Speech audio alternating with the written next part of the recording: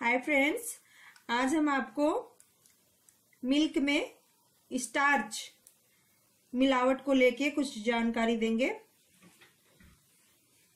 आप कैसे पता लगा सकते हैं कि मिल्क में स्टार्च मिला हुआ है कि नहीं। जैसा कि आप देख रहे हैं, ये मिल्क विथ स्टार्च, ये जो मिल्क है इसमें स्टार्च मिला हुआ है और ये प्योर मिल्क है जिसमें स्टार्च नहीं मिला हुआ है। इसके लिए हम ये दोनों स्ट्रिप आप देख रहे हैं, स्लाइड एक 1 ये 2।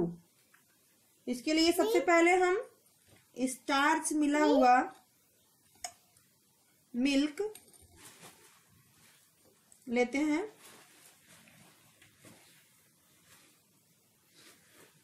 और इस पे 2 बूंद टपकाते हैं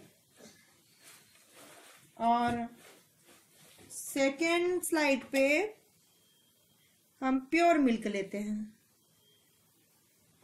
2 बूंद टपका दिए इसको, 3 से 4 बूंद आयोडीन सॉल्यूशन डालते हैं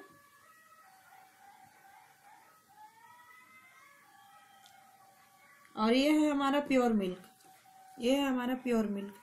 इस पर भी हम यही आयोडीन सॉल्यूशन डालते हैं